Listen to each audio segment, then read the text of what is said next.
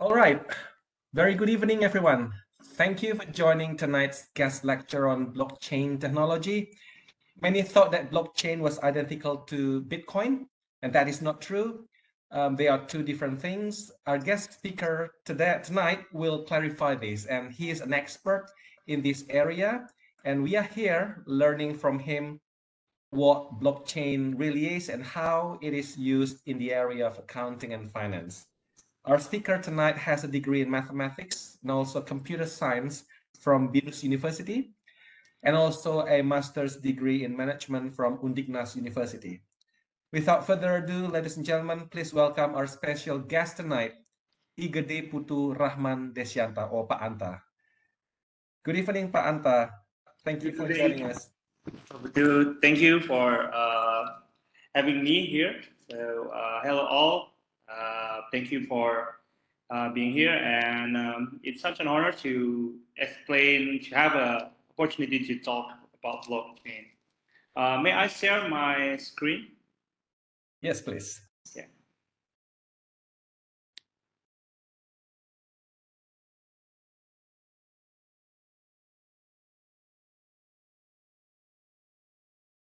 Okay, I think my screen is already opening, right?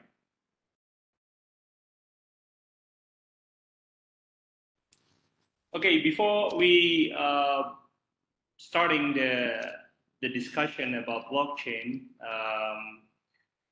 for this class, maybe all of you have a question, or in the middle of the session you have a question, just raise your hand, because it's better that you directly asking me about the topic, and we will not have a discussion in the end of the session, because I'm afraid that maybe we will be forget about what we are talking about. So if you have a question, just raise your hand and let's discuss.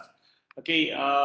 Before we starting about blockchain, it's maybe like what Pak Putu said.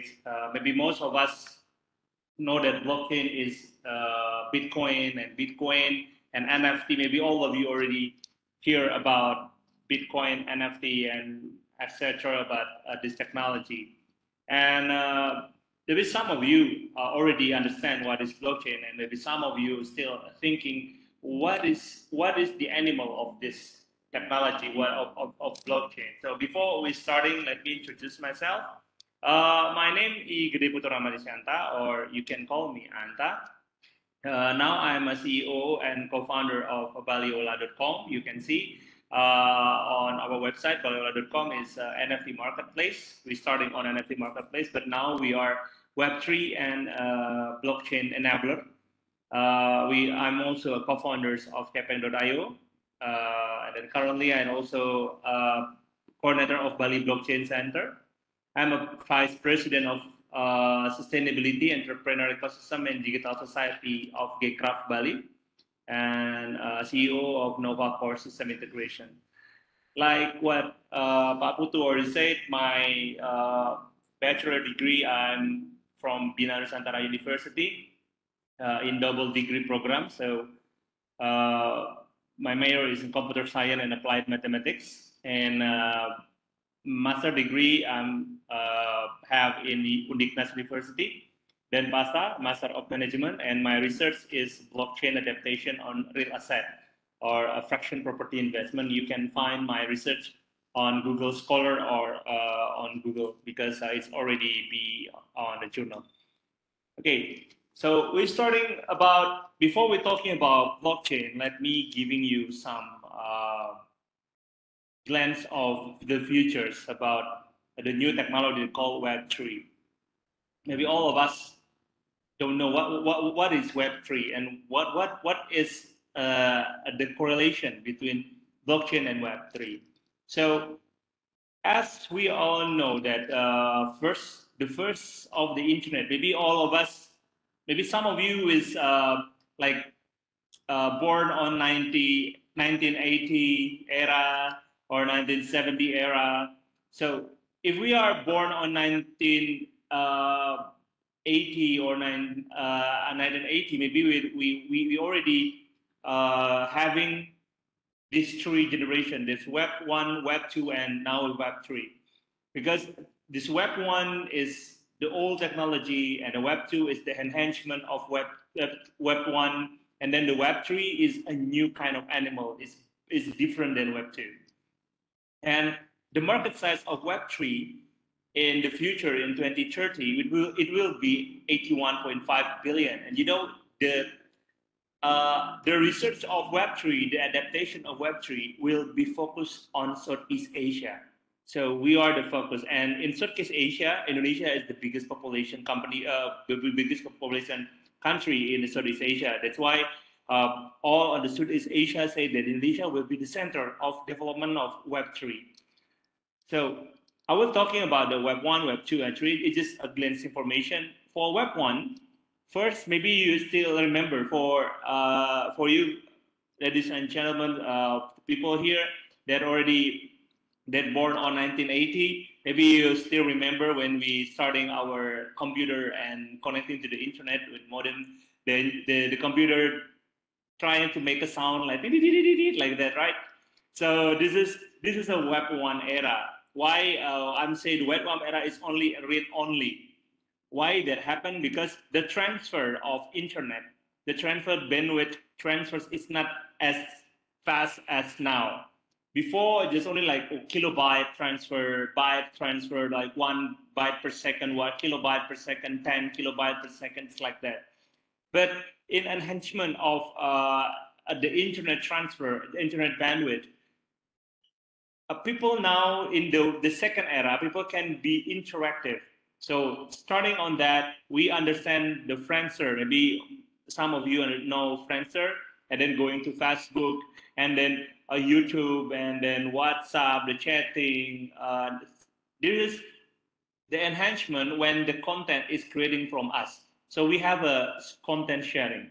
But the problem of Web 2, when the data is flowing like crazy on the internet, the originality of the data is questionable, and then the proof and the privacy of our data is we still questioning how about the data internet, our data on internet, what is happening. So because of this kind of problems, then the Web 3 is happening. The Web 3 is about read, write, and transferable networks. So this is based on the decentralized engine system that is not like in the Web 2 when we have a digital asset, everybody can have it.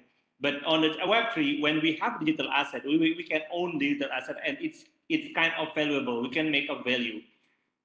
And the base technology of Web 3 is blockchain. This is what is happening on the world now. So when you're talking about Web 1 to Web 2, the fundamental technology is not changing. It's a centralized computing. You have a server, and then everyone access one server. But on the Web 3, the fundamental technology is changing from centralized to decentralized network. So this is what they are talking about, the movement. And because of this, some of the computer experts still finding out what is the difference between Web 1 and Web 2 and how the blockchain works. So what is blockchain? Maybe some of you still have a question, what is blockchain? So blockchain is basically, how I can put it, it's really easy way. This is the blockchain is just a series of computers. So you can remember when you now doing a computing or do Facebook, you understand that your data is on a Facebook server, right? Or you have a Google Drive, or maybe you're using Google Drive and you know that your data is on Google Drive, right? So on blockchain, it's not like that. Your data will be spreading in a lot of server, and the server will verify either this is a real, is your organized, it is real or originally your data or not.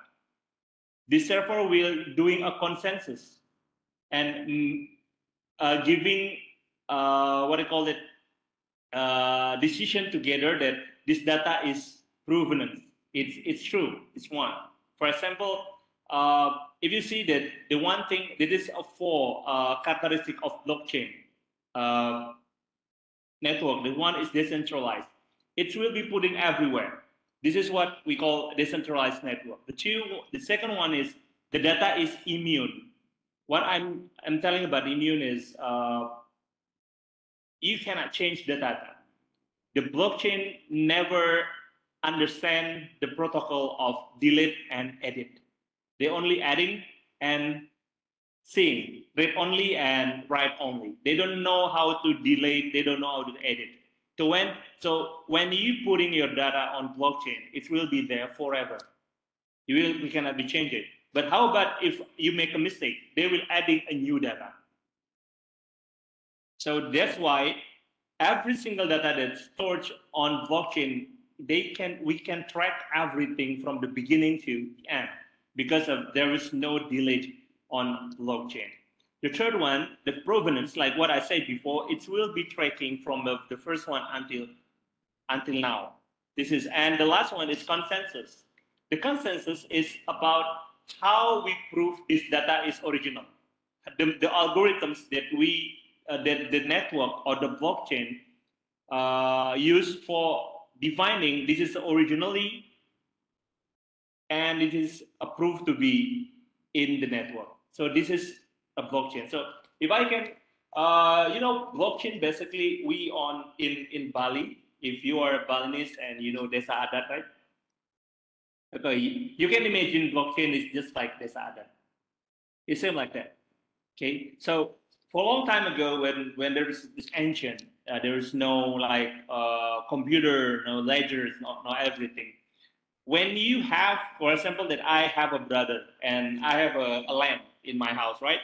And I want to spirit the land.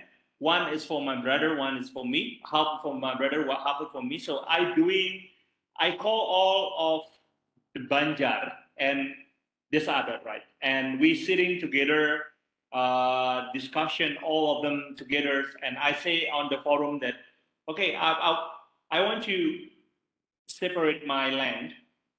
In the right side is my brother, the left side is me. So all of the Banjar people say, okay, we agree, and they record it in themselves. So this is how blockchain works. So every single transaction, it's not like one person will be the middleman to doing the transaction. No, like bank or maybe for example that I want to doing the transaction with Pak Putu. Maybe like Pak Putu, I want to buy a Pak Putu laptop, right, for like 20 million rupiah. And then the one thing is happening here is we need a middleman to do it transaction to transferring my money to Pak Putu. Yeah, because there's a lot of money. 20 million rupiah is quite a lot of money to bring in cash and everything, right? So we need a middleman. But in blockchain, when I have a transaction like this, when I buying a Pak Putu laptop, I will call you guys all, like here, like in the class. Okay, all of you guys, I want to buy Pak Putu laptop. Okay, for 20 million rupiah. Okay, please make a calculation or make a note on your ledger, and then what time and how much it will be and everything, just like that. And then each of you write down on your ledger. So this is called the decentralized. Every single people on the network, on the group, is making a note on the ledgers. Okay. So one thing about consensus, okay, when I be having a transaction with Pak Putu, maybe on our network we have a law. We have a law. If we have a transaction, if Pak Putu and I have a transaction, we need to bring a red envelope. So I don't have red envelope. So I say to you guys all, okay, I don't have a red envelope. So all of you, each of you will go everywhere to find a red envelope for me. So maybe one guy go to Indomart, go to Nadi Mart, go to Gramedia, go everywhere. And then one guy coming and say, okay, Pak Anta, this is a red envelope. I have it. It's for you for the transaction. Okay, I take the envelope and I give money to this guy who who buy me an envelope. I said that, okay, for your hard working, I will give you the money. And then I use this envelope to do the transaction on this network. This process, finding the envelope and giving the envelope for the transaction people, it called it mining. This is what they call it, blockchain mining. Basically, just finding out the code and finding out the envelope so we can do the transaction. And for the miners, I, as a people who will do the transaction, I'm giving a gas fee to people who find the code. So this is how the blockchain works. The consensus, how it works like that. So because of this consensus, because of this transaction and methods, it's really impossible to, it's nearly impossible to hack the system or manipulate the system, because once the blockchain, the data is go there, no one can manipulate it. That's why until now, there's no news about blockchain getting hacked. They are getting hacked because the private key is opening, but the data is on the blockchain. It's never been hacked until now. So blockchain is really giving a lot of solution for data protection, data originality, because blockchain giving a fingerprint for the data, because sometimes that we don't know, is it a real data? Is it originally data from Putu or not? We don't know. Sometimes in the middle of the transaction we have in Putu, there is someone who will be tapping in the middle and manipulate the data. This is it's often happen on finance. That's why they have a lot of infrastructure, right? But on blockchain, it will be easy to protect the data like that. So on blockchain, there is a lot of kind of blockchain. There is a four kind of blockchain. First is public blockchain. So if you know public blockchain, I think you already know, like Bitcoin, this is public blockchain. Ethereum, this is public blockchain. Everyone can use the blockchain. It's open network. It's free access. It's no permission. Everybody can be node. Everybody can be the server. So you can be the server of Ethereum, absolutely. But you need to stack some Ethereum to be a server. And then if you want to be a server for Bitcoin, you need to having a great computational, because you have to be a miner for Bitcoin, just like that. So this is a public blockchain. There's a lot of public blockchain. There is about 500 or 600 public blockchain in the world now. It's quite a lot, and it's developing a lot. And because of the adaptation of blockchain is really massive these 4 years.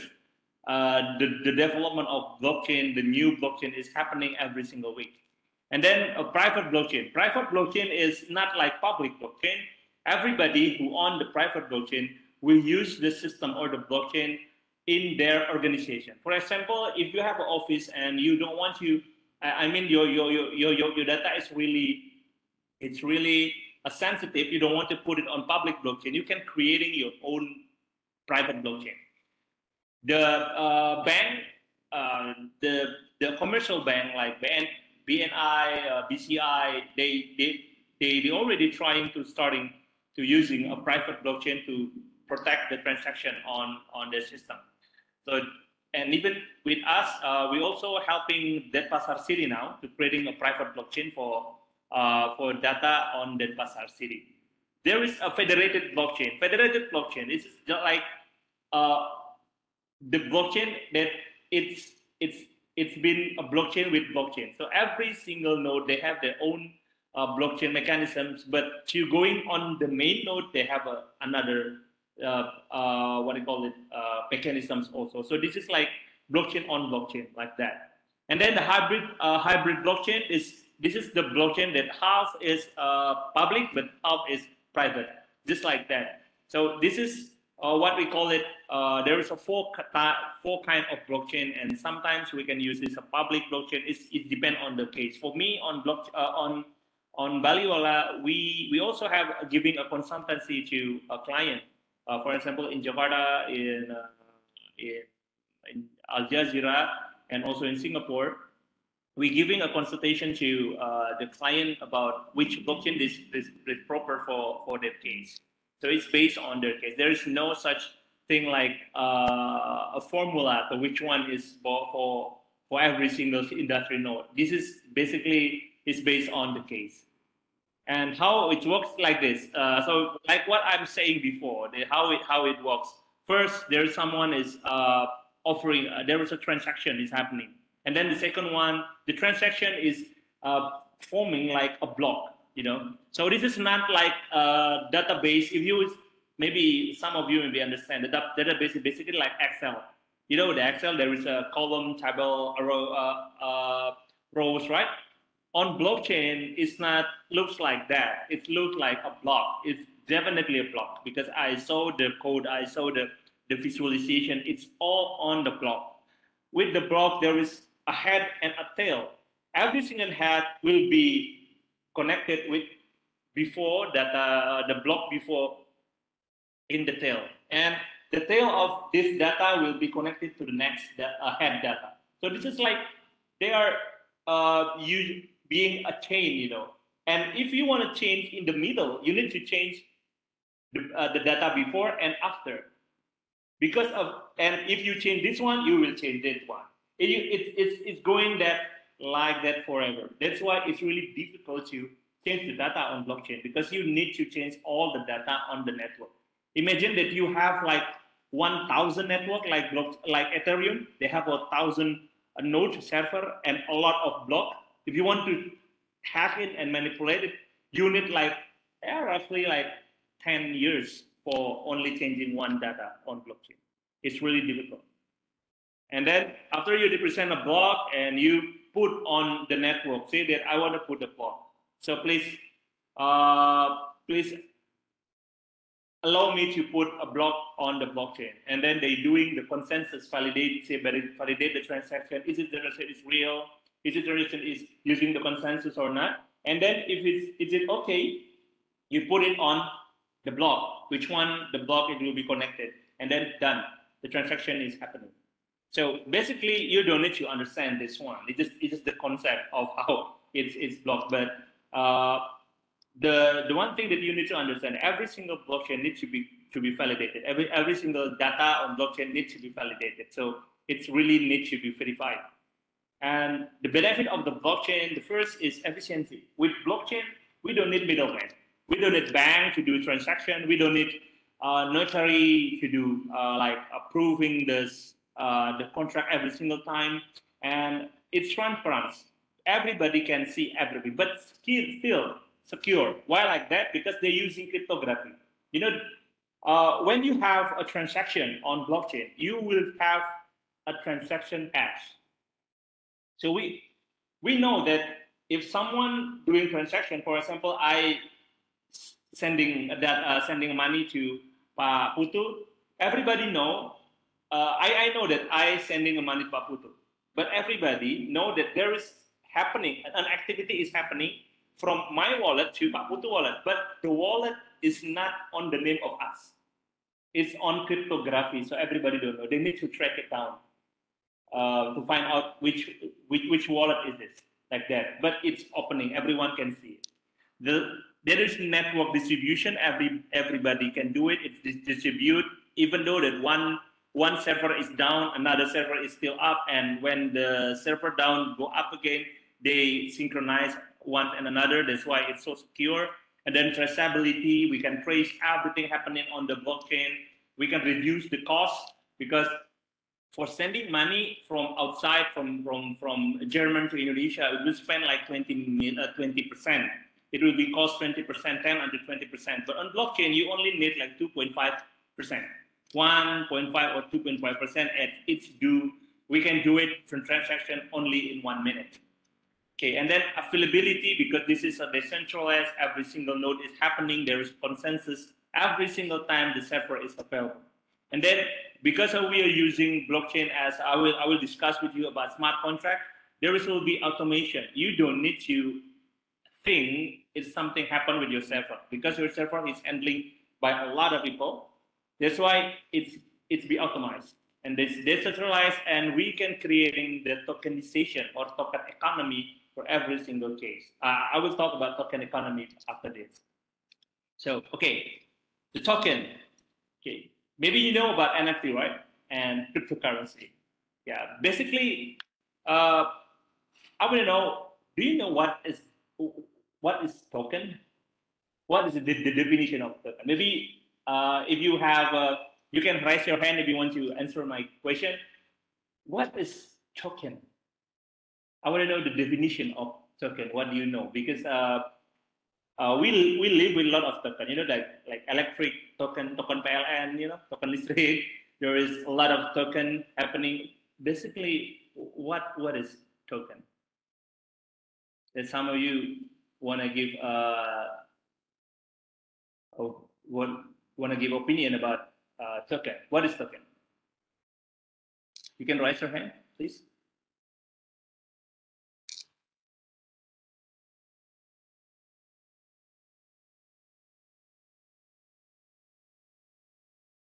Yeah, it could be many things, Pak Anta. It could be, like a voucher, or it could be a symbolic action, right? It could be interpreted in many ways. It depends on the context.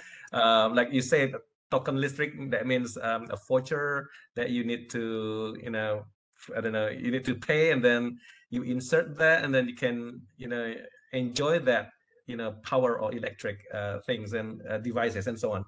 Or it could be like tokenism. It can be interpreted like it's a symbolic action to make, everybody's happy, something like that.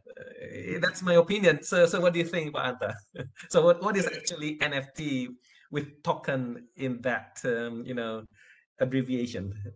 Okay, token basically what you say is right. It's a spot on. But I will giving a definition about token. Token is something that represent an asset or a privilege. Okay, so for example, like token listrik. Do we buy the listrik? No. We buy the kilowatt. The kilowatt is over there on PLN. It's still there. And we buy the token to get the token number because we need to redeem it. And because this token number is represent the asset that we already buy, the kilowatt on the PLN. And then we put it. Our life is full of token. For example, our money is token. Maybe, yeah, because of all of you is on accounting, I think you already understand about the difference between money and banknote, right? Wealth, money, and banknote is three different things. Yeah, and I owe you is the banknote, right? So this is basically a token that represents our wealthiness, our money that held by Bank Indonesia, right? So this is token also. Our KTP, it's also a token. It represents our right in this country, our ID in this country. So this is what we call token. So on blockchain, on crypto, there is two kinds of token based on the transferability of the token. One is non-fungible token or NFT, or the second one is cryptocurrency or FT, fungible token. Fungible token is token that can be transaction, can be transfers, can be changing, because every single token is the same. For example, in our real life, our money, rupiah, is fungible token. Because if you have 50,000 rupiah, I have 50,000 rupiah, do you mind to change it? I mean, we can barter it, right? It's okay, right? Because the value is the same. This is fungible token. It can be transferred, it can be changing from one token to another token. On crypto, we call it cryptocurrency. Like, for example, you have 2 Bitcoin, I have 2 Bitcoin, we can change it. You have 3 Bitcoin, you have same amount of Ethereum and Bitcoin, we can change it because they have the same meaning. There is an asset, they have the same meaning, the fungible token. But non-fungible token is the token that cannot be exchanged, cannot be bartered. It only can be transactional. It cannot be bartered. For example, NFT on our real life is our KTP. KTP is our NFT. For example, some of you, do you want to change your KTP to me? To my KTP? I don't think so. Because why? The KTP have a power when you own it, when you hold it. If I hold your KTP, I will go to jail because it's a fraud. right? So the KTP will not have a value if we exchange it with another one, because they have their own intrinsic level. This is why NFT they're using it for the first time for what? For copyright, for art, because art is just like this. But is it NFT is art? No, NFT is not only art. NFT is a smart contract. So NFT, FT, all of them is smart contract. And what is smart contract? Okay, we're talking about, if I'm talking about blockchain, we will talking about technical. Everything is about technical. How we code it, how the consensus, what is the language of, the programming language, and I don't think that most of us understand this. So if we're talking about how we implement blockchain on our business, for example, if you are on a tax office, how we implement blockchain to controlling tax, on how we implement blockchain on forwarder, or how we use blockchain on logistics. Everything is based on smart contract. To recording the data to blockchain, we need smart contract. It's a final one. What is smart contract? It's a protocol. It's a protocol to putting your data to blockchain. This is a smart contract.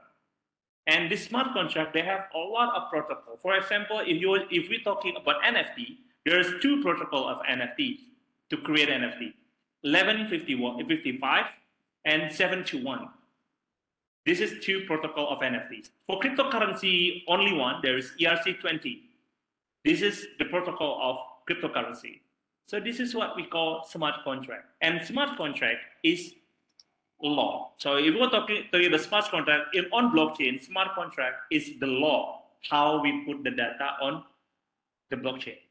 And this smart contract is simply programmed. It's just a bunch of code that can run automatically, and they typically automate the execution and agreement, everything in there, doing it automatically. So it's just like, what do you call it, a robot that focus on follow the procedure that you put in on the smart contract. Okay, I will explain it again. Smart contract is a bunch of code that explain every single procedure you want to put on blockchain. And this procedure will be running without administrator. You don't need a human to run a smart contract. You just call smart contract and then the smart contract will run itself. Because it's put on blockchain, the smart contract cannot be manipulated. Once you put the smart contract, everything is happened in the smart contract will run automatically. This is what is the powerful of blockchain. I'm starting to research blockchain on 2018, and then I just find out that the power of blockchain is not the blockchain itself, it's the smart contract. If we're talking about the implementation, it's smart contract. For example, how the smart contract, first, smart contract is self-verifying. They do the verification by themselves. They enforce the procedure. You cannot be like bribing the smart contract. You cannot do that because smart contract is just a code. They don't have a mind. They just follow the procedure that they put. And because on the blockchain, it's immutable. You cannot change it. You cannot edit it. Even though that you are dead and maybe your company is bankrupt, the smart contract is still running. This is the beauty of smart contract. Because of the magical of smart contract, Bitcoin is happening. You know, Bitcoin, they don't have a management. They don't have a CEO. Do you know the CEO of Bitcoin? Who? Satoshi Nakamoto? No, he is not the CEO. He's just someone or some organization that creating the white paper, creating the network. But did blockchain have a CEO? No. Do they have a CFO, finance? No. Do they have a HR department or CTO for technology? No, they don't have it. Everything is run by the code. That's why Bitcoin is the first DAO, or decentralized autonomous organization. A decentralized organization that run automatically without people. This is Bitcoin. You know, Bitcoin saying everything is already on the smart contract, and the smart contract is running smoothly on Bitcoin. Because of this uniqueness, that's why Bitcoin is the only decentralized token in the world. Because of this. Yeah. So Bitcoin is really amazing. That's why on blockchain, on crypto, there will be 3 coins. There is Bitcoin, alternate coin, and stable coin. And another one is meme coin. There's only 4. Bitcoin is only one kind. There's no other kind than Bitcoin. This is the beauty of smart contract. So if we're seeing that the smart contract is happening like this, for example, if I want to have a transaction, how the smart contract work, for example, that I have a transaction with Pak Putu. Every single time I transfer my money to Pak Putu, 20% will go to Rafael. 20% will go to Rafael. This is, we already agree upon, and then we put it on smart contract. And then when the smart contract there, when I do the transfer to Pak Putu, boom, 100 million rupiah. And then 20% will go to Rafael automatically. I don't need to like, like doing the splitting and everything. The smart contract do it. And then one clause on the smart contract, they said, if there is Christmas, the transaction that I do to Pak Putu, no need to transfer to Rafael. And then when the Christmas, I send the money to Pak Putu, like 5 million rupiah, none will go to Rafael. This is how smart contract works. We call them, when we call the smart contract, we do the transaction, and then the smart contract find out is this transaction trigger some issue or action? Oh yes, okay, execute the action. If not, okay, don't do it. They do like that. It is just a bunch of if like that, this simple code like that. But it's really expensive. You know how much money you need to create a smart contract from blockchain developers? For NFT, it's like 20 and 30 million rupiah. And the blockchain and the developers of blockchain, every single month they had 120 million rupiah. The salary.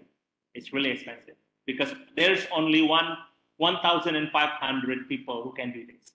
It's really rare. Luckily, we have 7 blockchain developers on Baliola. So because of we already understand that how blockchain works and how NFT works, and I see the NFT is the uniqueness and this is the core of blockchain because the smart contract or NFT is really unique. And the implementation of NFT is not only for the pictures, it's for everything. We can do it everything. That's why I say NFT of everything. This is the term that we explain to the world. This is a concept that we publish from Baliola. We call it NFT of everything. We do NFTs not only for the artwork. We do NFT for property. Like in my thesis, I fractionalize the house in a small NFT called Bata. So this is how it works. And we can do it NFT for logistics. We can do NFT for content creation, or for copyright, for maybe for law, a lot of things. So this is the point of NFT. So for example, what I will share what we are doing, how we do blockchain, on how we implement blockchain based on NFT smart contract. For example, this one, we are creating NFT warna-warni. This is a socialpreneur implementation on blockchain. We are using blockchain to gathering money, gathering fund. It's based on the book that wrote by Sally Mantra. And in 5 days, it sold out. And we got 50 million rupiah money, only 5 days. And then most of them is non-crypto user. So they because of this one, they understand that blockchain is NFT is not only about trading. We can do social planner, gathering funds, because when you buy the NFT, you binding yourself to the contract that already in the NFT. If you buy, the contract is called like this. The contract is every single NFT is binding to the real book. When you have that, you have the book. Then you can redeem the book and you got the physical book. It's like that. This is for the NFT 101. The second one is NFT for ticketing. It's for event. So NFT we can use it to a ticket. Before maybe now you have a digital ticket, right? And then you before we have a concert, we have a ticket of Metallica or Michael, for another ticket like that, and we make a collection. So on the NFT we can create the same thing. And every single smart contract, we can put like the seed number, the level of the NFT. When you buy the ticket, it means that you're binding with the law inside. Every single ticket there is procedure inside. This is VIP ticket. There is a regular ticket, right?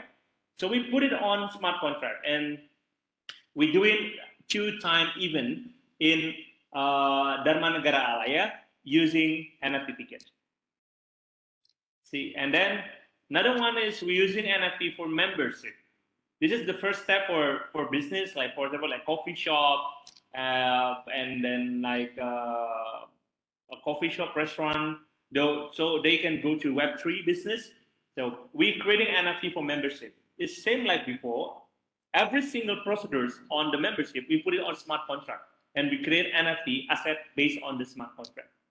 And we also have a Baliola.io, the smart contract generator. So you don't need to understand how to code smart contract. You just go to Baliola.io and then create the smart contract by your own. You just put in what property you want to put on the smart contract itself. So we already creating this, and we now have creating like 40 project already that using our engine. Another one is, this is the sweetest NFT ever. Why I say that? Because it is NFT for chocolate. So we have a collaboration between the Chocolate Capital and then 5 artists, Balinese artists. We are creating NFT. When you buy the NFT, you will get one chocolate tree, and this chocolate tree will be managed by the farmer. And 30% from this chocolate tree, that the result of the chocolate tree, the selling of every single bean on the chocolate tree will go to you. It's an investment, basically. And then you get the discount, 10% discount, you get everything, and it's already sold like 131 NFT for the first one. We're still selling it. It's one NFT is only like 1.5 million rupiah. So this is we're helping farmer using NFTs. Another one is we also on a B20 or G20, we are combining augmented reality, virtual guide, with NFTs, with stamp. So we are combining the augmented reality for virtual guide, so people can come to the temple. We just put it on Pura Sakenan Temple. It's still there. If you want to go there, you can see there's a 4 spot. The QR spot, you don't need special application, just your mobile phone and your camera, and then you scan it. You will get augmented realities pop up to your screen, and this beautiful girl will explain to you what is the spot about. There is 4 spots. There is in a main gate, in the sea gate, in the gate of Pura Dalam Sakenan, and the gate of Pura Samuan Agung. So you can see everything there. And then after that, we are trying to developing the NFTs. So when you scan that, you will get NFTs, and this NFT you can get discount for every single local coffee shop, or you can get merchandise. So we're trying to collaborate the artists, the temple, the tourism, the government, and also the business, local business in Bali using Web3 technology. So, and not only that, in Baliola.com, our NFT marketplace, it's not like another marketplace, NFT marketplace, other NFT marketplace. Our marketplace focused on protecting the copyright and we are complying with the copyright law from the Directorate General of Intellectual Property. Now we are being still on discussion how we can integrate when the artist creating NFT on baliola.com, they will automatically generate the certificate of intellectual property or the copyright. So we seeing that how NFT we creating the model of NFT to protecting the copyright. We're still developing it, but it's kind good now. It's already 167 artists is already registered on us, and there is 300 artwork is already registered on us. So we are trying to implement blockchain not only about cryptocurrency trading, no, but we implement it to real cases and trying to helping the people to implement to having experience about blockchain. Now, how about on finance? How blockchain will help? So this is maybe you have a question in yourself, like, okay, blockchain good. Okay, blockchain is like this, but I'm on finance. How blockchain support me on finance? And it's about accounting. So well, I want to ask you guys, what is at the core of accounting? It's a provenance, It's about recording transactions. transaction, recording transaction, right? How about if the transaction is invalid, someone or organization putting a wrong number in the beginning of the month, in the beginning of the month, in the first year, in the beginning of the year, and then you just find out in the end of the year, what will happen? It's a big audit, right? Yeah. Blockchain can help this. So on blockchain, for example, for tax, you know, on March on 2018, I am the one member of consultant that focus on audit the system of PB1 tax in Gianyar. The problem of PB1 is the implementation and the law is different. This is what I'm sensing. In the law, this is the tax of PB1 is basically come from us and put it to the restaurant, and the restaurant will give it to the tax office, right? But the problem is how I know that the restaurant will give it to the tax office, and this is a lot of fraud, a lot of pollution, corruption, and everything like that. It's not from the tax office. No, it's because of the what do you call it? The technicality it's not good enough.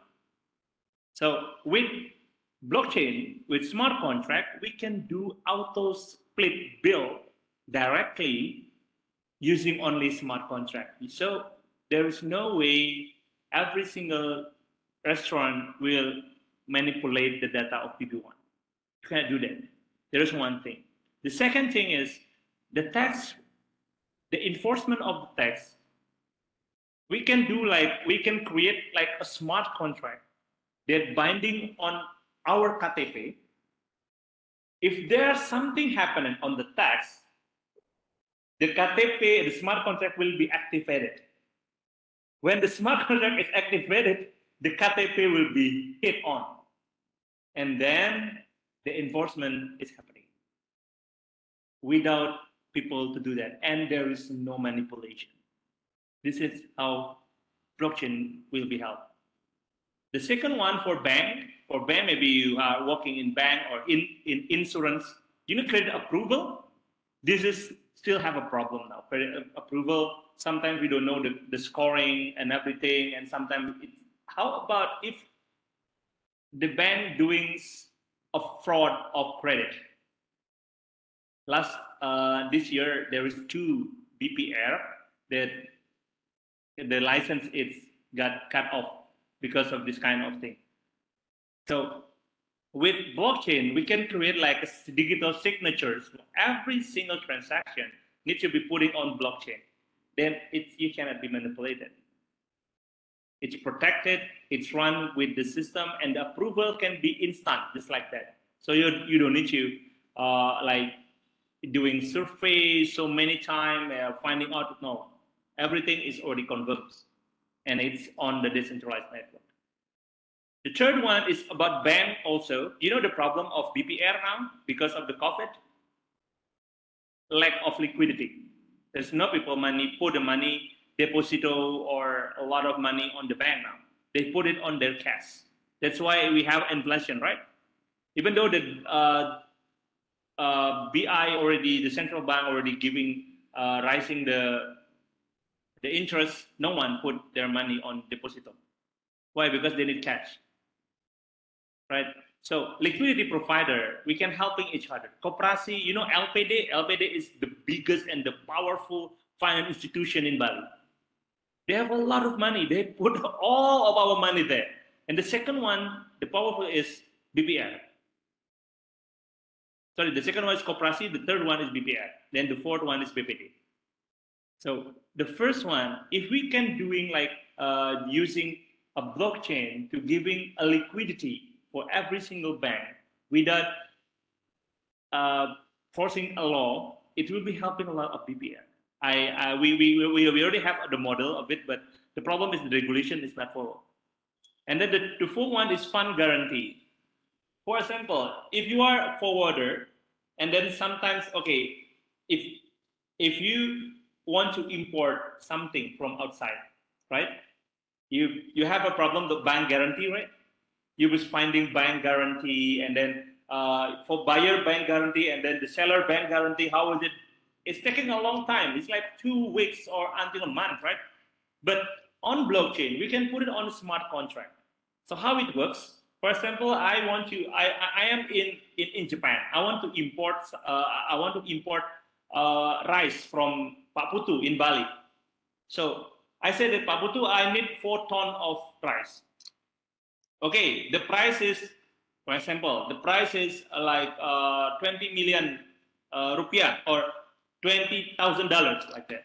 Okay, the one thing is problem is why we need bank guarantee is Pak Putu need to be guaranteed when I sending the rice, they can pay me, and I only need a guarantee also that when I put the money, the rice I get the rice, right? So this is why we need bank guarantee. We need a middleman to do that. But with blockchain, we only need smart contract. We can change the $10,000 to be 10,000 USDT. This is a stable coin. We put it on smart contract. So the money is already in the smart contract. It's not on us anymore. The money is not on in me. The money is on the smart contract. And in that smart contract, we're making a payment term. When the quotation is approved, you get 20%. And if the delivery note is put, you get 50%, just like that. And then after all the rice is coming me, I say that, okay, execute, the fund is there. So this is just giving like a guarantee. For Pak Putu, $10,000 is already there. He see the money, even though that he cannot track the money, but he see the money. The money is on the smart contract. For me, I have a guarantee that if Pak Putu don't do the term, the money will back to me. So this is how it works. Smart contract will helping you with the fund guarantee like this. And then about immune ledger system, because of all of the data, if we make, putting the data on ledgers and then put it on blockchain, every single data is immune. You cannot be manipulate this. You cannot be changing it. You just say bye to hacker. Hacker cannot change it, everything. So this is how blockchain will help you. And there's a lot of another for insurance, maybe for claiming the insurance you can do on blockchain. You don't need to create a company for insurance. You can create a crowd insurance. This is new on blockchain also. And then about the crowdfunding. The crowdfunding, you don't need to create a crowdfunding. You can create crowd asset. It's not crowdfunding. So, and then a lot of things. Blockchain can creating a new business model of finance and also helping to protect and make the efficiency of the current business model of finance now. Yeah, very interesting, Pak Anta. I think not only about these 5 things, in the area of finance. I think in our daily in our day life, like arisan, Pak Anta, Yes. like a social gathering with family and relatives, we usually need a middleman as our bendahara, somebody who records money in, money out. But with the blockchain technology, um, it is becoming decentralized. So so everybody as the member of that group will be able to trace and monitor where the money goes, right? Money in, money out. Is that the idea of the blockchain in terms of verifying the transactions, the flow of information? Is that right, Pak Anta? So Arisan we can be you know get benefit from the blockchain technology. Basically, Arisan is the fundamental of All DAO and right. DeFi. Right. Okay. There is a DeFi, decentralized finance. What we Hmm. are talking here is about decentralized finance, where Yeah. everybody don't need a bank to do the transaction, to Right. lending, to crowdfunding, to insurance. They don't need the middleman to do Hmm. that. And there is DAO. DAO, decentralized autonomous organization, it can be same like Arisan. Everyone can have a voting, and then they do a randomly checking, and then they just approving. They put the money there, and it's like representing the asset, the real asset, just like that. And finally speaking, the Arisan like this is really, really popular in America and Australia, Singapore, using blockchain. They are using DAO basically, and they are getting a lot of money. I mean, a lot of money, really. They're like, there's one DAO that I understand they're rising for like $300 million. $300 million in 2 days, only for Arisan. Just like that. So this is basically, it's up to us how we can implement the technology. In another case that blockchain will have, there's a lot of things also blockchain can help. For example, coffee supply chain. We don't know this is a real coffee, this is a provenance, this is approved, the quality of the coffee. The problem that we have now in our supply chain is the quality of the product, and also the time, the efficiency of chain on the supply chain is we still have the problem with that.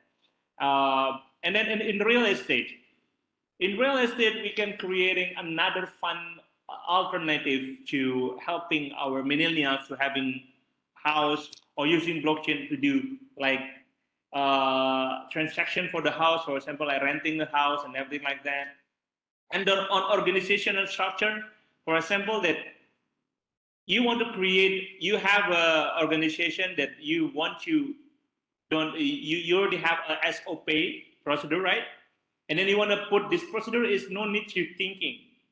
We just we just can run it. Don't need one people to control this one, because one people we need to pay the the salary, right? Just wipe it, change it with smart contract, and then we have efficiency there. And then carbon credit. Whoa, carbon credit, it's the futures of blockchain. Blockchain will be helping a lot with carbon credit and carbon offset. There is a lot of things we're helping with blockchain. And federal government operation, government, blockchain can be having for the memo, for our medical record, a lot of things, our identity on pharmacy also need blockchain. On voting also we can do blockchain. There's a lot of blockchain use case that you can use, because blockchain is just like a tool. Blockchain is a tool. Tools is just like a knife. If we use knife for cutting vegetables, we have a chapchai. It is delicious, right? But if we have a knife, but we use it to hurt people, yeah, it's bad for us and the society, right? So this is why we are pushing to introducing blockchain to every single people that say that blockchain is not the same as cryptocurrency, because we don't want that government so allergic with the technology, then basically they just ban the technology, because this technology giving a lot of solution for a lot of problems that we have. So For example, here, Bank Indonesia recently launching the Garuda project. Garuda project is a project to creating central bank of digital currency for creating digital rupiah. Yes, digital rupiah will use blockchain. This is why all of the people, the blockchain community is so crazy about Indonesia because Indonesia already declared that we will have digital rupiah in based on blockchain. This is changed the the the course of this technology, the era. You know, in if you want to learn about blockchain, you don't need to go everywhere.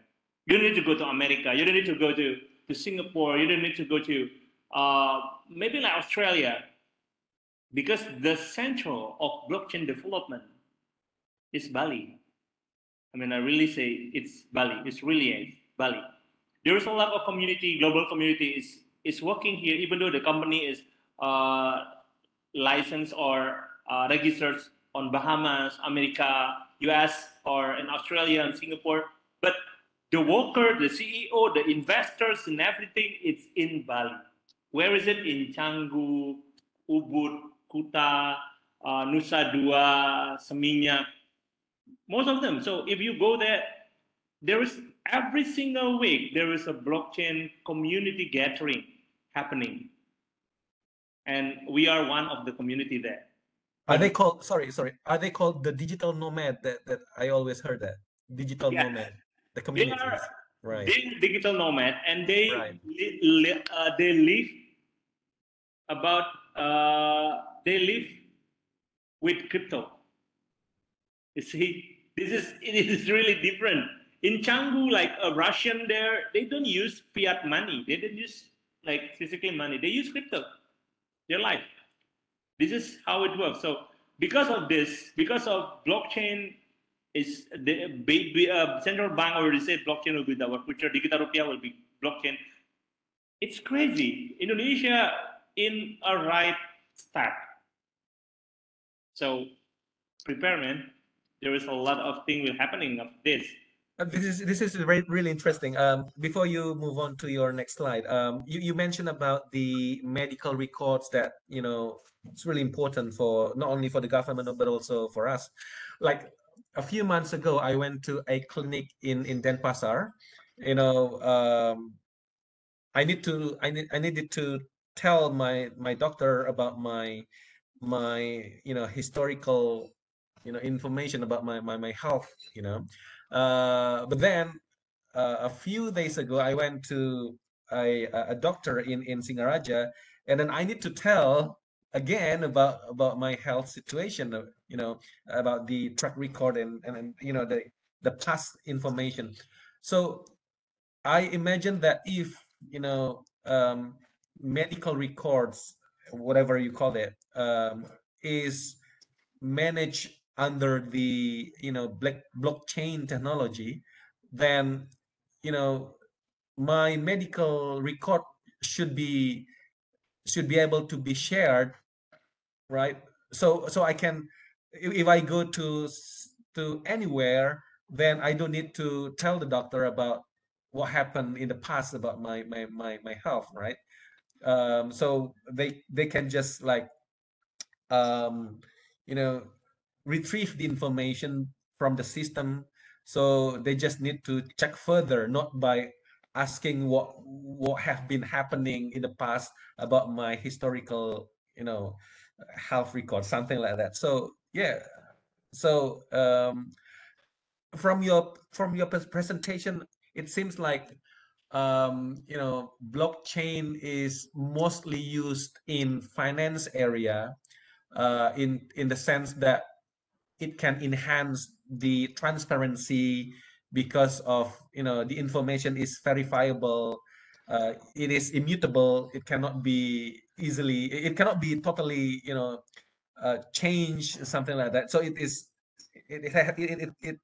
enhances the transparency of information, finance information. But I think uh, you should also highlight that non-financial area can also get benefit from the blockchain, for example the medical records. But what I'm worrying is you know uh, you know unethical behavior of anyone may use that information for for for crime, whatever. I'm not sure. So my question is, what do you think that blockchain has also disadvantages so far, other than all the good things that you talk about, like increase the transparency, verifiability, and many things. Can you tell us, like, what are the potential disadvantages of this technology? Thank you, Okay. Pak Anta. Yeah. Yeah, for the disadvantage of the technology, we can see that there is a lot of the dimension here. First is the technical dimension. Blockchain is still the question about blockchain is the scalability, and integration between each blockchain. This is still need to be enhanced. This is the downgrade of blockchain. But in another dimension about implementation, the problem is this technology is so powerful. That's why some of the people creating asset and then gathering fund and then they go away just like that, using this technology as their bunkers. So the problem of the implementation is the good conduct. That's why we are now on Bali Blockchain Center. We are creating Indonesian blockchain conduct. Why? We need to helping people to understand how to creating a good blockchain industry, how to implement it, what yes, what do, and what don'ts in this technology. Because if we don't do this and everyone just using, there's a lot of people can making a fraud. For example, they're creating cryptocurrency and then selling it, and then without underlying asset or underlying project, they just get fund, for example, like 100 billion rupiah, and then they go away. So a lot of people will be sad and it will be so useless, because of this thing. This is the bad thing about a blockchain. That's why we need to having a great conduct for implementing this technology, because this technology is really powerful. That's why, like, for example, like Bank Indonesia now is giving digital rupiah, so people don't create their own stable coin of rupiah. This is the problem that will be happening. That's why Bank Indonesia creating digital rupiah. So about what you're saying, the medical record, yeah, it's really helping. For example, now we are currently on research with one of the biggest software developers for campus, discussing how to implement blockchain on the campus management. And we already find the formula, and we already have find the models, and it will be happening for next 3 years. It's starting in next year. We'll be starting in the first step. There is one step, and then the second year, the second step, how to changing the SKS, and also the module to be SKS is one token, module is one token, and then we creating it. And then the third one is how we will do one economic model that, despite of the university students spending money to have a degree, they get money. So they are spending in the front, and the government, the campus will get more money, but the student also get their money back. This is how we are still discussion about the economic model that we can do that, because it's possible. We already try it and it's done. It's called learn to earn. When you learn and your GPA is 4, like maybe your GPA is 4, you will get a lot of funding. But if your GPA is under 2.5, okay, don't think that your money will go back.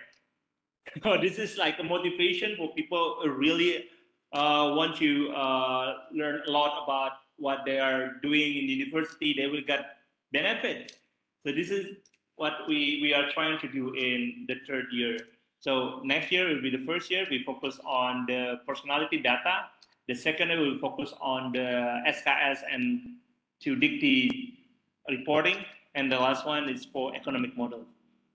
So blockchain can use everything, Pak Putu. Yeah, guys, blockchain is. Yeah.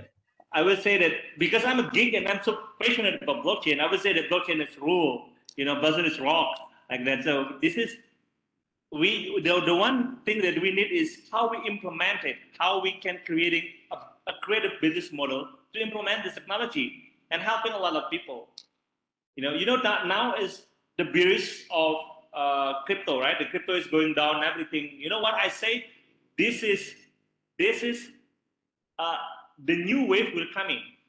The new project will coming. The new blockchain project will coming that with a great utility, a good conduct, and a lot of things will happening. Same like blockchain, same like Web 1 to Web 2. Web 1 there is .com bubble first, and then after that, Friendster is coming, Facebook is coming, and now it's really big now. Yeah, it's unstoppable. But blockchain is same like that. Crypto is now the first wave is done. They are gone because of Luna and FTX. They gone already. Now there is another blockchain coming with a new project, good project, impact project. It's a lot of things. That's what I believe. So yeah, blockchain can be a lot of things. So, brilliant. Yeah.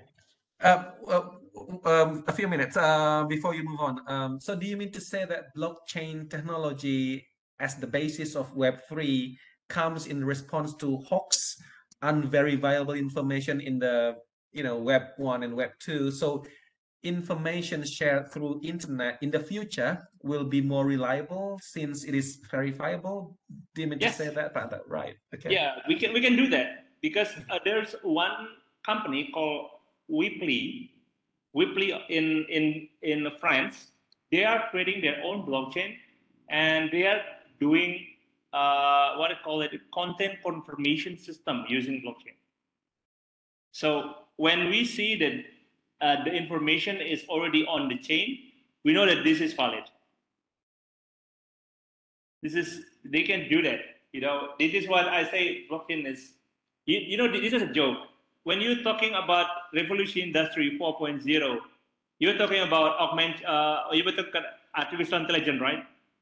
Big data, machine learning, IoT, and the last one is blockchain, right? Why blockchain in the last one?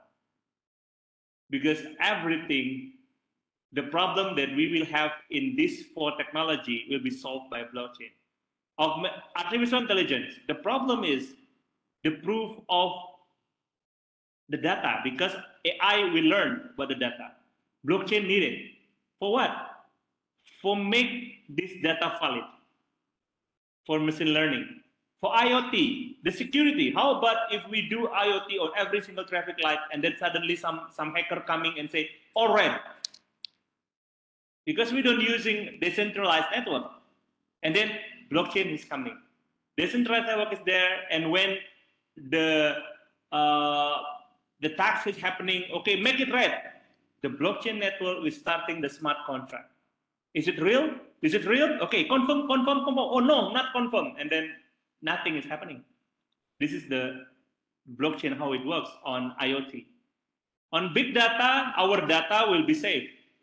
Why? Now my KTP is everywhere. Every single credit card is calling me now it's really hard for me. That's why I'm saying that I need to control my KTP. I need to control my KTP. I need to know who the one that used my KTP. This is really important for me. Yeah, if they use only for credit card, okay, but how about they want to kill me? Something is happening, So this is what I saying. This blockchain is the answer. Okay, so what we are doing in Baliola, we're doing a Baliola service. We have a service also, the blockchain consultant development. We're also helping a lot of company, government to starting to move from Web 2 to Web 3. We have a platform that we're developing platform to helping them. And we already have quite a lot of clients to doing this. And if you guys want to know more about blockchain and how you implement on your business and everything, we also have Bali blockchain centers. This is the laboratoriums that creating by the government of Denpasar, and in Indonesia only the Denpasar government has this one. And we own the Davanagara Alaya building. You can come here. We have 10 staff every working days. You can discuss with us and how we implement the blockchain. You will know more about NFTs. You know more about cryptocurrency. You know more about blockchain. And also in Bali Blockchain Center, now we are creating our own blockchain, Bali Blockchain. We are creating our own network to helping a lot of university and also government in Indonesia. So this is all from me. Discuss. Maybe you have a question, please. That's really brilliant, Pak Anta. Questions to Pak Anta, please.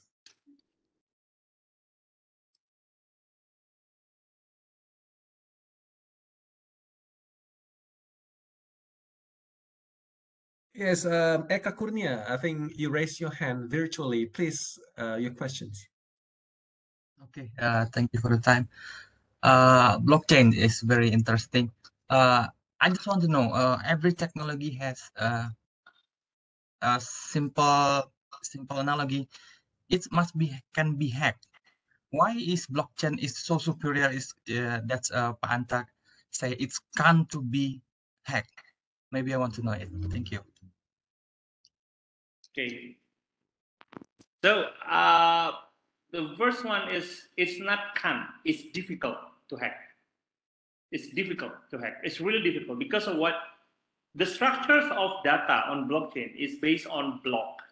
One block is connecting to another block, to another block, to another block. If you change this block, you need to change the block that connected to this one. If you change the next block, you will change another block too. If you change this one, you will need to change this one. So it took a lot of time to change one data on blockchain. That's for the block. The second one is when you do the manipulation for the block, the network, the consensus network will find out what is the transaction. Is it the right transaction? If most of the consensus say, the server say, no, this is not right, this is not right transaction. Okay, wait a minute. So it's difficult. You need a lot of stuff. You need a lot of computing power. You need a lot of, you cannot, like, for example, one hacker in one room, they want to hack a server. They can do it now on Web2, right? In server. But on blockchain, you need a whole company with 350 hackers inside that company to hack only one blockchain and you can do that, but the probability is really low. It's no guarantee for success. Because on the blockchain, there is one thing that you need to know. Blockchain is immutable. You cannot delete, you cannot edit. So even though you hack it and you want to change the manipulation, blockchain doesn't understand it. So what's the point? If you want to be, I mean, if you want to be a hacker and want to hack a blockchain, you need to be first. You need to be 51% of the server is belong to you. Yeah, and the consensus or smart contract, it must be code from you, and it's based on that you cannot do it. It's difficult. It's really difficult. I cannot say can't because it's still this technology is built from human. Some human will be hacked maybe next day, but until now it's really difficult to change it. Okay, thank you, sir. Okay. Thank you. There's another question. Any questions?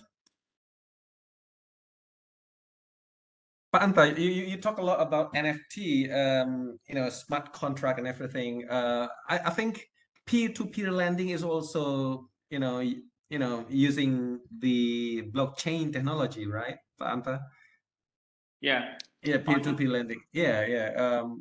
Imagine that you want to save your money in a bank, and then your bank will give you an interest rate, and your bank will lend your money and others to somebody who needs it. But you never know to whom the bank lends your money. Money in and money out is recorded by your bank. So in other words, it is centralized.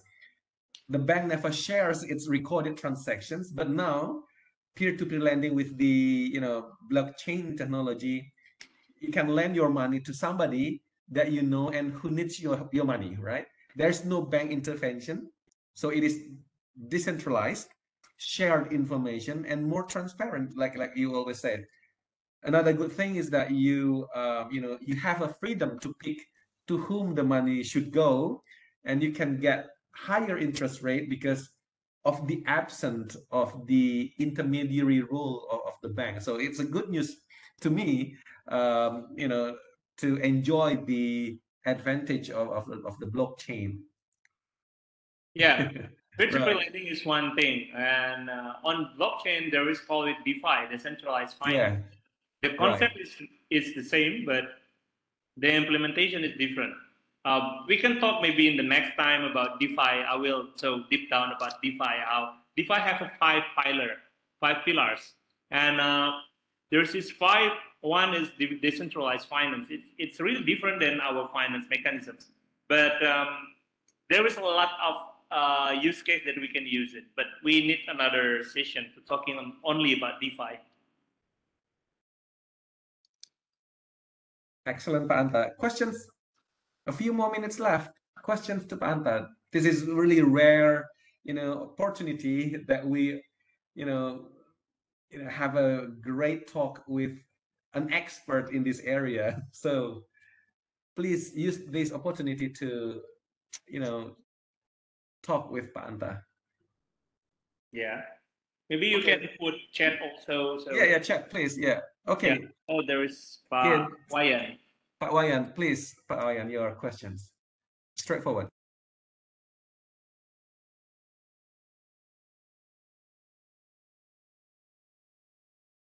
This Wayan.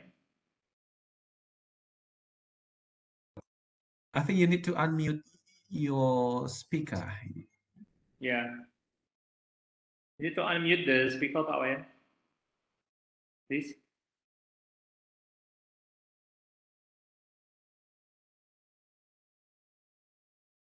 Is he gone? Pak Wayan, are you still there?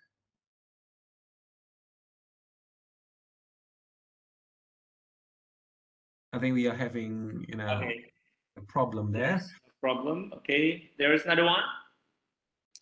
No problem. You can just type your questions in the chat menu, Pak Wayan. It's okay. It also accepted. It's acceptable. Wayan can Eka. type your question, please. It's okay. Oh yeah. There's Wayan. Oh, Pak Eka. There's Pak Eka again. Yes, please, Pak Eka. Yeah, I'm sorry. Because we have a leader of blockchain in Bali. I just want to know, in your first slide, that's explain about hash in blockchain. What is hash? Because in the first block, it has to second block, and then it's a different hash to a third block. What in hash? That's in your first slide. Maybe you can show us what. Hash is the code that generated cryptographically to giving identity for one block. So this is like a number, identity number for every single block. So if you have a block, this block, they creating the hash code. This hash code will be connected to the tail of another block. So it is like nomor KTP, nomor KTP. This is like Oh, nomor yeah, I KTP see, I of the see. block, just that. And I it's see, creating by the cryptographic mechanisms. So they, like, for example, like there is a formulation or a mathematic formulation. They're creating the hash, a cryptographic hash, and then putting on the block. Okay, thank you. There is a hash. So it's like you say nomor KTP, yeah, different block will have a different ID. That Yes. is it. Okay. Yes, absolutely. Okay. I think Pak Wayan already typed his question. Can you please respond to Pak Wayan's question? Thank you. Okay, Chicago for friend. Okay, there is about the energy of blockchain. So there is several kind of consensus. Why they need a lot of pure computer power? Because they need to creating the hash. What Pak Eka said, the hash. They need to creating the hash. So there is two kind of consensus. There is proof of work and proof of stake. This is the main consensus. Proof of work and proof of stake. Proof of works, to creating the hash, you need to be mining something. You need to be creating the code. So this is the problem. To finding the code, you need to doing a looping mechanism to find the code. For example, you have a formula, blah, blah, blah, times bakso is ayam. So you need to find the blah, blah, blah, this one. So you change it. Okay, how about I put sapi? Is it ayam? No. Okay, I put buaya. This is ayam? No. So they do it every single time. That's why they do it like 1 second, like 1,000 literation, literate like that, cycling like that. So that's why they need a lot of computational power. This is proof of work. You do mining to do that. So that's why like Bitcoin, you need a lot of computational power. This is why there's no China already banned Bitcoin because of this one, the deficit energy, you know. But there is another there is another consensus. They call proof of stake. You don't need to do a computational power. You just, okay, like for example, now Ethereum is already proof of stake. Before it's proof of work, but the Ethereum is already merged and changing. They are being now proof of stake. How proof of stake work is just like this. We say that every single 100 Ethereum, every single 10 Ethereum, you will have one vote. So you do the deposit of your Ethereum. For example, you deposit 30, so you have 3 votes. And then when you have 3 votes, the transaction is happening, then the system will do randomly find who lottery will get to create the node first time, because who create the node the first time, he get the most of the gas fee. Okay, so they don't need a lot of computational power. So most of the blockchain now, it's no need a lot of energy. I run my node in my house, with a small amount of tech energy, a very, the computer is so ancient, I use it, but it's working. So you don't need to thinking about what about the carbon and energy. Most of the blockchain is already changing to proof of stake. It's not proof of work anymore. Okay. There's Pak Wayan. Thank you, Pak Anta. There's a question typed in a chat menu. Can you please have a look at it? Thank you. There is Pak Kade, Bu Kade, Surya Ningsih. Okay, this explain the relation between blockchain, crypto, NFT, and the dark as platform for buying and selling digital asset. What is the difference between crypto obtained from mining on the blockchain and crypto purchased by trade? The crypto from mining and the crypto from Indodax is the same. Nothing different. Indodax is just like a market. If you have a coin, you have for example, that you are mining, right? You mining, you get Bitcoin. For example, you have 1 Bitcoin, and okay, I have Bitcoin, but I running my mining engine, so I need to pay electricity, internet, everything. I need to make rupiah, right? So you go to Indodax, sell your Bitcoin, and then you get rupiah. Basically, just like that. If you are miners, or if you are a trading, okay, there is an asset in Indodax. Indodax is only the market. Indodax, Crypto, DAX, Binance, Moonsign, a lot of exchange. Just want to. This is the place when you can buy the crypto asset. Is it the crypto asset the same between exchange from and mining? Is the same. It is the same. It's nothing different. Just the medium to get it is different.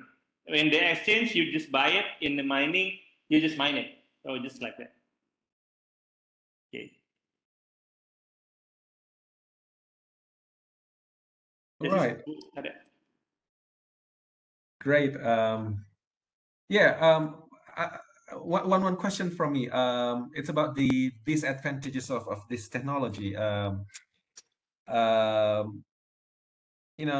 Let's talk about the human or the social aspect. Impacted by this technology. It seems like we don't need the middleman. We always talk about that. Even we don't need banks in peer-to-peer lending because of the smart contract and everything. We don't need even the tour guide that you showed in your presentation. It's like we just need to go to a tourism area, and then for some spots with the technology we can just have we can watch a virtual tour guide explaining what the place is and everything. So you know should we be happy with this technology or should we be worried about our future because our rule soon will be replaced by this technology. So should we be happy or worried? That's my question. Thank you. If I say it is, we are worried to be happy. See, we are worried to be happy. Because one thing we need to understand about Web3 economy, Web3 economy is creator economy. So every single people who can create something will get a lot of things on Web3.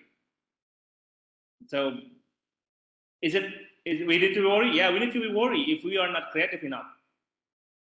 We happy? Yeah, we're happy because we will have a underlying for all our art or our creation. It will be great, but it's based on what point of view we have. This is what I'm saying. This really need to be worried? Yes, we need to be worried. That's why I always say to all the people, the generation now is changing. Now there's alpha generation. My kids is alpha generation. I always say to them that you don't need to go to university. It's up to you. If you want to go to university to learn.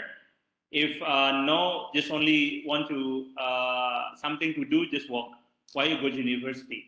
Okay, because basically the creative economy is different. The creative economy is different.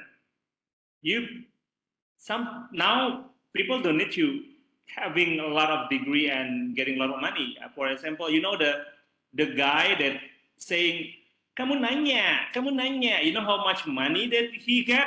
A lot of just only say kamu nanya, it's really crazy. This creator economy is really crazy. That's why I'm saying that despite of we are worried about this, why don't prepare yourself? There's something, because even though that blockchain is not happening, new technology is coming because our civilization is going up every time. For example, like accountant. Do you need an admin that understands accountant now? No, I just need admin. There is a software. Accountant is focused on strategic accounting, strategic finance. There is the need for the company, right? So it's changing already. We cannot say, okay, stop changing because I'm not ready. Come on, man. It's not work like that. If you are a guide and you want to be creative, you create your story. Come on. And Bali has a lot of story. Why did you just create the story and helping us? Because spiritual guide that we creating is not to changing the guide, but helping the guide to creating their story. Because one thing it's missing in tourism in Bali, there is storytelling. We don't have a great storytelling. Not like Japan, not like China, none like Korea. They have a great storytelling for their cultures. But we have a lot of culture, a lot of story, a lot of everything, but no one creating a great package of the story. That's why we're trying to do that. So this is what I'm saying. But so it's focused on it's. You need to be worried, happy. Just stop being worried. Just prepare ourselves because we are here in Bali. We have a great advantage because all the global economy, global community is in Bali.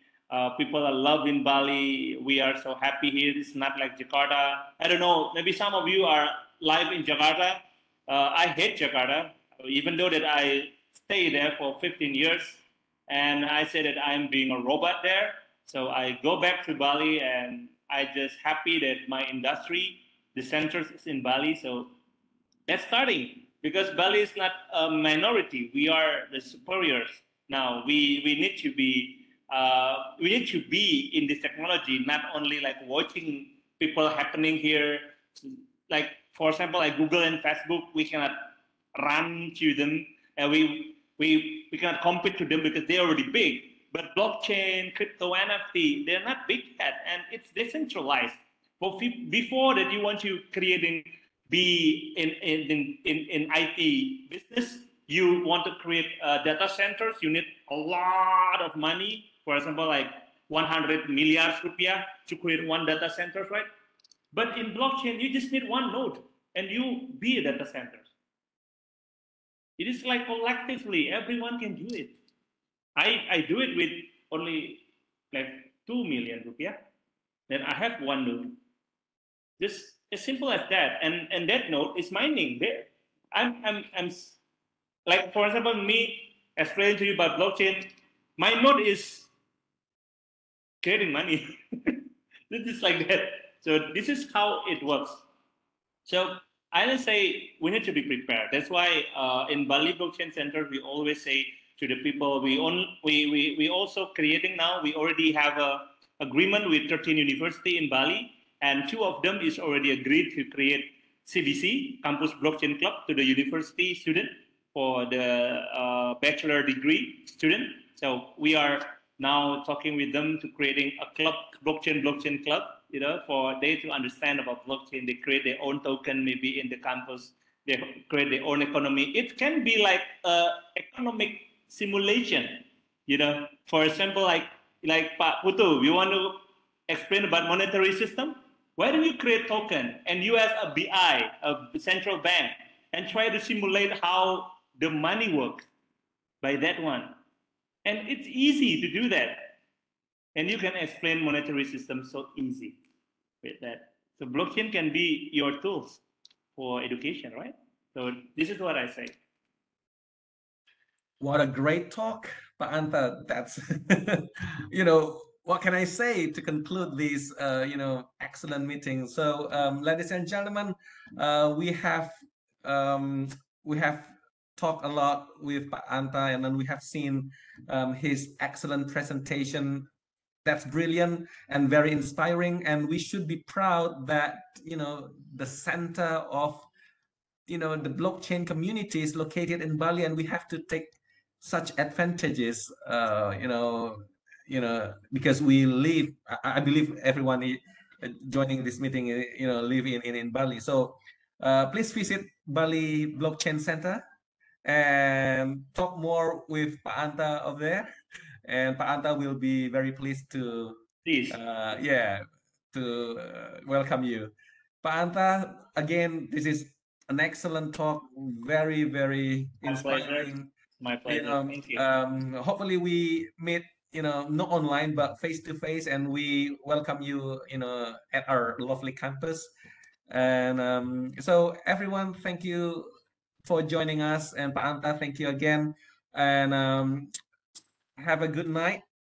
Have a good night, all. Take care, and I'll see you later. Thank you. Thank you all. Bye Thank now. you. Thank Bye. you. Thank you. Oh yeah, I forgot to say that this video is recorded, and I will share this video on my YouTube channel. So don't forget to like and subscribe. A bit Sure. promotion. Thank you. Thank you once Thank you, again. Have a bye. good night, everyone. Thank you. Thank Bye. you. Good night, all. Thank you. Bye. Bye. Thank you, sir. Bye.